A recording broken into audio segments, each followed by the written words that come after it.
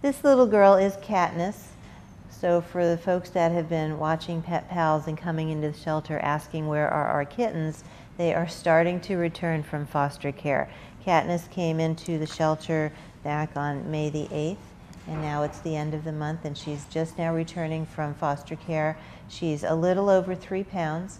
Kittens need to be 3 pounds in order to be spayed or neutered prior to leaving the shelter, so that's when we start bringing them back in from foster care. KATNISS is color-coded blue, meaning that she's easy to handle, she's social, she's friendly, she's got good manners as far as interacting with people and other cats and kittens.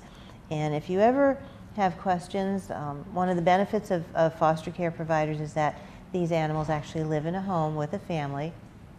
And so when they come back to the shelter, we have so much more information about the animal and how they interact than we do with strays that come in from the community. So KATNISS has lived in a home. There are other adult cats in that home. It's a quiet home, but that doesn't preclude her from being social. And so if you've got younger kids, that's something that you want to just discuss and ask us about. A lot of times, again, you may have in mind a certain cat color that you're looking for, but ultimately that personality is going to be what's going to steal your heart.